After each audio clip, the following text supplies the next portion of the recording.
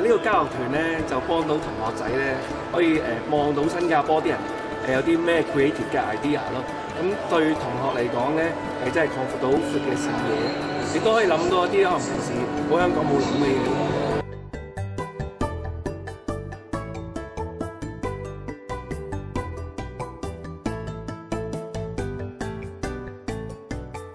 新加坡嘅南洋理工大學入邊咧，同學都可以見到當地嘅大學係做啲咩 project 嘅，同埋佢哋嗰啲入邊嘅即係設備係點啊 setting 係點啊，都可以啟發到佢哋喺呢一方面會有嘅去發展啦咁。南洋理工大學真係幾有啟發性啦，因為見多好多唔同嘅 equipment 啦，都可以知多啲關於engine 嘅嘢。咁對於我第時去參加一啲科研比賽都係非常。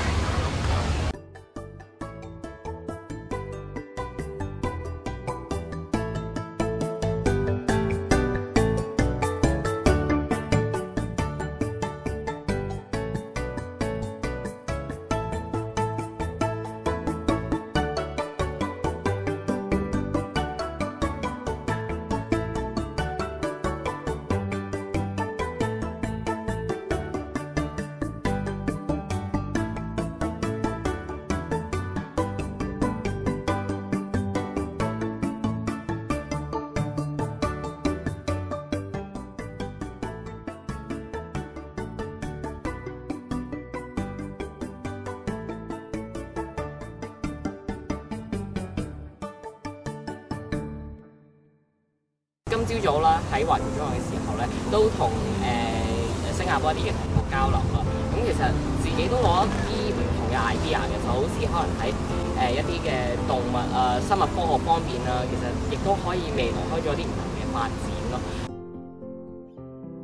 而家身後呢一個建築物啦，咁即係呢個嘅視藝科學館度，我覺得呢一個入面咧用到嘅科嘅元素啦，又融合咗呢個視藝，就覺得係非常之奇妙嘅。咁就好似下面啦，咁都應該係有個展覽館啦，咁就係可以咧俾大家互動去畫一啲畫啊咁樣，之後可以 scan 落去一個儀器度，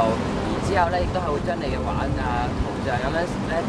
去 show 翻個熒幕上，就形成一個畫啦。咁呢個畫可以唔單止可以用到藝術啦，都可以咧係用到科學。